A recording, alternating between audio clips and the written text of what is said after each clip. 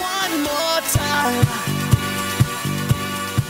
Hey, Mr. Maesa's back here again in front of the screen instead of on a computer. So here we go with volumes with known cross sections. So what we're basically doing, I drew this picture here to kind of illustrate what we're doing with these types of problems. So if you can imagine, this is my y-axis and x-axis, and I'm it's like flat. Okay, it's like this. Okay. And I've got a curve on here like y equals, negative x squared or some sort of function. And on that function, what I'm going to do is I'm going to put little slices.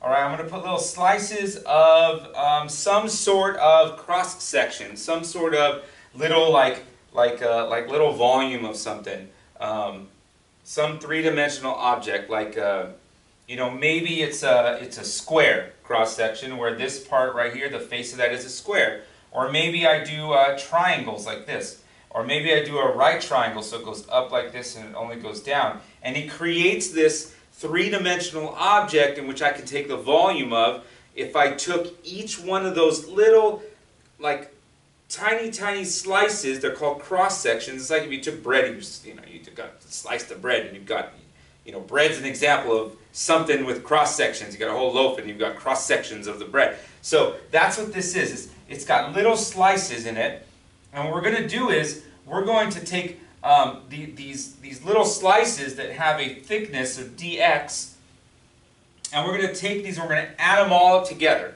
So we're adding all these slices up, and we're going to add all the volumes of that to have the volume of the whole figure.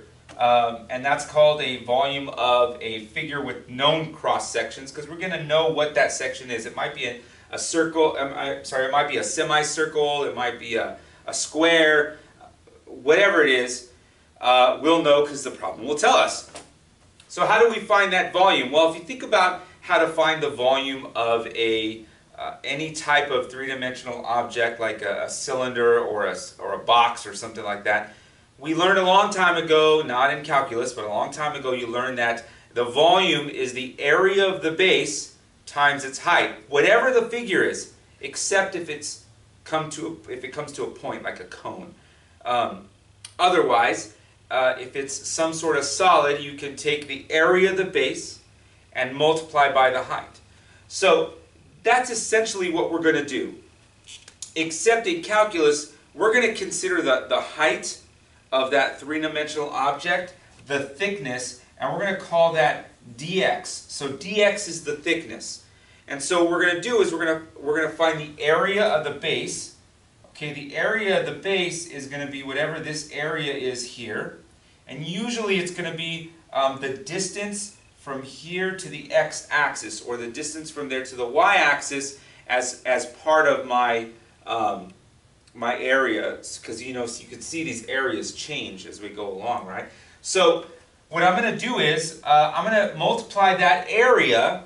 So whatever that area is, I'm going to multiply it by my thickness. And then I'm going to take the integral of that, because I'm going to sum up all of those guys from A to B. And that basically is the basic idea of what we're going to do each time when we're doing known cross sections. In fact, when we get to distance, watch, it's the same idea. Area of the base times the height, which is dx. So I have here the formulas.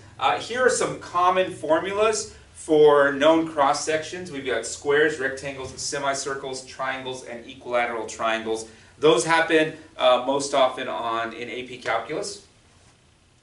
If we're looking at the cross section that's perpendicular to the x-axis, then our area formula is going to be in terms of x. If we're looking at the cross sections perpendicular to the y-axis, then our area equation, our area function here is going to be in terms of y. So a sub y dy. Okay? Let me get back to you and we'll do a few examples. I'll be right back. Alright, here we go. First example. I nearly wiped it off with my shirt. Okay, volume of a solid whose base is a triangle bounded by y equals negative 2x minus 2, x equals 0, y equals 0. So we've got this area here, and we have square cross sections. So basically what's going to happen is we're going to make we're going to have a volume, we're going to stack up squares on top of this, okay? So this right here is going to be where that square is going to come from. So this is basically the base of that square. And that square is going to be base times base, so it's base squared, right? That's the area. So what is this area? The area, see it's each of those is changing, right? So the area of this is going to be s squared. And in this case, s or b, in my case, this is s, is going to be negative 2x plus 2, because it goes from the x-axis to that function. So negative 2x plus 2 squared. That's the area of the cross-section. So my integral is going to go from 0 to 1 of that area there, so negative 2x plus 2 squared times dx. All right? So then all I've got to do here now is do the integral of that. So this is a reverse chain rule. So I'm going to need a negative 1/2 to clear this out. Okay. Actually, I got these in backwards here. So negative 1/2 here, and a negative 2 to be my hook when I take the derivative of that. So then I'm going to have negative 2x plus 2 cubed times negative 1/2 times 1/3, evaluated from 0 to 1, which is going to give me, I'm going to put 1 in here, that's going to give me 0 minus negative 1/6 times, so I got my work here, 8. Okay, so then we got our answer right there. Okay. So don't forget this is a minus and a minus. So you know if I want I can put plus 8/6. Okay, so that would be the answer. Units cubed, I guess, since we're talking about volume, units cubed. All right, let's take a look at the next one. Set up the integral of the volume of the solid with the same base. So we have the same base here. But instead of having square cross sections, I'm going to have semicircular cross sections. Okay, so the area this time is 1/2 pi r squared, right? So r is now what's going to happen is r is going to be here, and we're going to have like a semicircle like that. So this is not r. If we have semicircles like this, right? Then this distance from here to here is really the diameter. So I got to divide that by 2, right? So my area is going to be 1/2 pi negative 2x plus 2 divided by 2 squared. So it looks like my integral for this is going to be the integral from 0 to 1 of the area, which was here, so 1/2 pi negative x plus 1, I'm simplifying this guy right here, squared dx. And that will be my integral. I'm not going to integrate that, I only want to set it up, okay? So again, really it's really about looking at the area formula so you can put that in your integral, okay? I'll be right back with a couple more examples. Alright, here we go again. Sorry, I apologize for this long video, but there's a lot to go over with cross sections, okay? So let's take a look at the function y equals negative x squared plus 2 and y equals x, so the area bounded between them, and we're looking for with rectangular cross sections of height 1/4 perpendicular to the x-axis. And what I'm going to do here is I'm only going to set these last ones up. We're not going to actually integrate them through, okay? So how am I going to set this up? Well, I do need to know where they intersect because I'm just looking at that area, okay? So I need to set them equal to one another. Negative x squared plus 2 equals x. And I have to solve for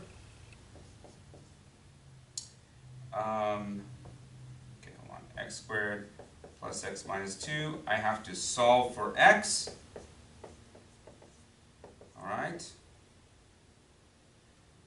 Plus 2 minus 1. So I get x equals negative 2, x equals 1, and that's my limit to integration. Okay, so I'm going to go from negative 2 to 1, and what's my area? If this is my base and I'm doing rectangles, these rectangles are a height of 1/4. So this is its base, and the height goes out this way 1/4. So the base is going to be the top one minus the bottom one, because this is it right here, right? So we're going to go negative x squared plus 2 minus x times 1/4. That's my area. So again, my area here is 1/4 times, that's the height, that's the height, right? Base times height.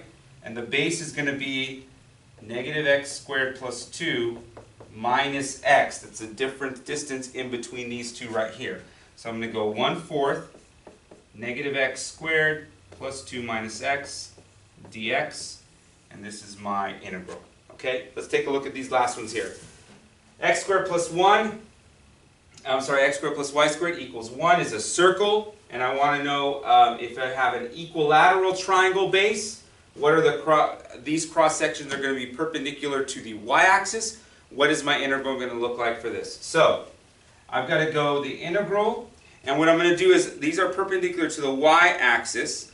So they're going to go, this is a circle with a radius of 1. So I'm going to go from -1 to 1. And I need to know what the area, these are equilateral triangles. So equilateral triangles, the area formula for that was square root of 3 over 4 times s squared. So what is s? The equilateral triangle is going to kind of look like that, right? S is its base. Well, x is the distance from there to there. So s is actually 2x, okay? So we've got to solve for x here. So x there is going to be the square root of 1 minus y squared. So my s is my size, my base of that equilateral triangle is 2 times square root of 1 minus y squared. I'm going to plug that in here for s, because that's the area formula for an equilateral triangle, and I'm going to put that in my integral. So square root of 3 over 4 times 2 root 1 minus y squared, squared, okay, I'm just getting that area, dy. And there's our integral for the cross sections of equilateral triangles. Now, let's use the same circle, only this time we're going to use cross sections that are rectangles, whose heights are 3 times their bases. So what is the base again? The base again is the same thing. So now what we're doing is, let me just draw it up here. We're doing a rectangle, okay, like that. So the base of the rectangle is still going to be this. Remember that the area of a rectangle is the base times the height. So the base is going to be 2 root 1 minus y squared. What is the height going to be? The height is 3 times the base. So it's going to be 3 times 2 root 1 minus y squared. Okay? So we're going to have 6 root 1 minus y squared. All right? So now we're going to put we're going to put that in our integral. Integral from -1 to 1 of 2 root 1 minus y squared times 6 root 1 minus y squared dy. I'm not going to need to simplify that. We're just setting up the integral, okay?